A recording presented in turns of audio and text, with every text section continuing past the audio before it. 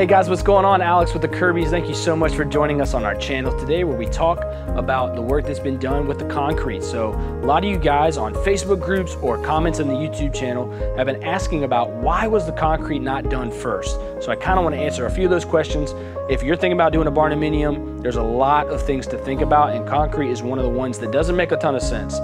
So one of the first things that they did when they built the house was put footers in. They're these big beams that are all around the house to give it really good support. So before they can pour the concrete, they have to put in the plumbing so that can be underneath the concrete, obviously. And so they have to do the plumbing first and the footers, and then they put the concrete so that it all connects and absorbs together. So down here in South Carolina, maybe where you're watching in your barnuminium, they do the slab first.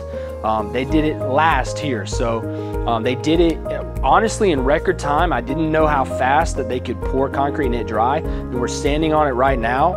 And it's only been about 24 hours since they were here. So it's still curing a little bit. They say you shouldn't do too much weight on it, but it's ready to go. So later today, we're on a Thursday here at the property. They're starting the framing, which will be on the next video on the interior of the house. So we're really excited about showing you that. So anyways, if you have questions about the concrete, they did it 4 to 5 inches thick.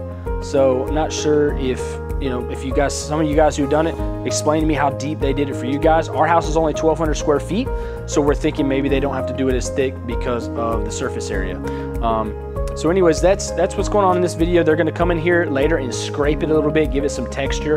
And actually with us, we're gonna stain and gloss it at the very end of the property, or at the very end of the process.